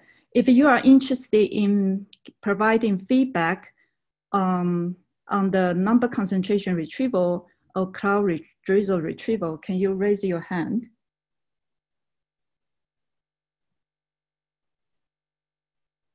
Christine, are you? Yeah, I can see it, so I can take a screenshot. Okay. Great. And then if you are interested in providing feedback on observations of clouds with large and low liquid water path, can you raise your hand, please?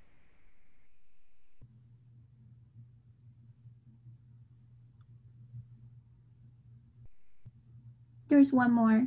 Yeah. There's one more. Jen. Yeah. Don't put down your hands yet. Okay. All right. If you are interested in providing feedback on observation of a vertical velocity from cloud base to in cloud, can you raise your hand, please? Yeah, can you keep raising your hands until? Yeah, until I sit down, because I need time to take a screenshot. Okay. And if you're interested in observations of a small scale turbulence and entrainment and mixing, can you raise your hand, please?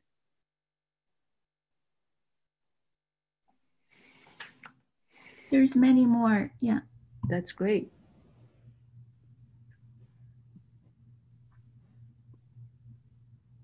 Give me a second here. Give me a second here. I'll also, okay. Christine, that some of the panelists are apparently not able to raise their hand, so there are some notes from them in the chat. Okay, I'll co-host will share that with you later. Thank you. And issues about large scale vertical motion. No. I think the second bullet maybe have a more interest. Okay. Okay. Yeah. I would. Oops. Quality and availability of aerosol measurements. Chen Qing raised his hand. Larry.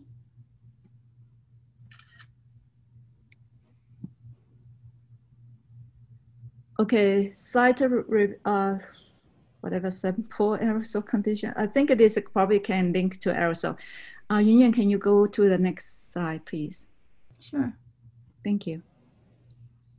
How about the boundary layer structure, just in general, I think? The difficulty in, okay.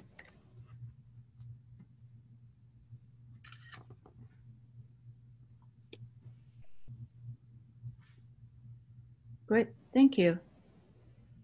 Okay, so now Oh, Mark, you are late. Okay, so now I wanted to open the floor for you to speak up, or just answer some Q&A, or if you have any comments about the decadal plan. Yeah, Jim, are you there? Jim Butler? Yeah. I am here, yes. Oh, Hi. great. Do you have specific things that you want people to feedback from this group on decadal plan on the warm boundary layer? Yeah. Well, so I would encourage people to look at the document to see what items are currently captured there, and then identify, I mean, as we've been trying to capture, what are the most critical needs from this group, and as I think I outlined, and as Christine outlined, also why those are important, you know, what the science goals are, and to the extent that there's a solution to that, what is the maturity of that? What we want to try to capture through this matrix is really a full picture of opportunities to move the science forward. So we are working on a more formal mechanism to have this conversation where information can be submitted. So I hope that will be coming in the next few months. But in the meantime, you can certainly provide that to Christine or to Yunyan or Rob. I think that's all I'll say at the moment, except to say if there are suggestions on the structure, that's also of interest. Great, thank you. So please do reach out to either Christine or Jim on the decadal survey. One final thing, I know we're over time now, so one final thing is the fall working group breakout idea. I know Paquita mentioned there was interest in a fall working group meeting for focus on LASIK in the absorbing aerosol area, but we know there are a number of people who submitted requests for breakouts that weren't able to be accommodated in this meeting. So if there are any, please feel free to either chat them to here so that we can capture those if people are interested, or just let us know one way or another if you do have concrete plans for moving forward to do those breakouts or other ones in fall for a fall group. They're still somewhat fluid as to how we organize those, but we'd like to know kind of what level of interest there is from groups planning those. Yeah, either more topical area specific, or you like a very general working group meeting with like half-day workshop or 2 day in a row half-day workshop like that. Just let us know. And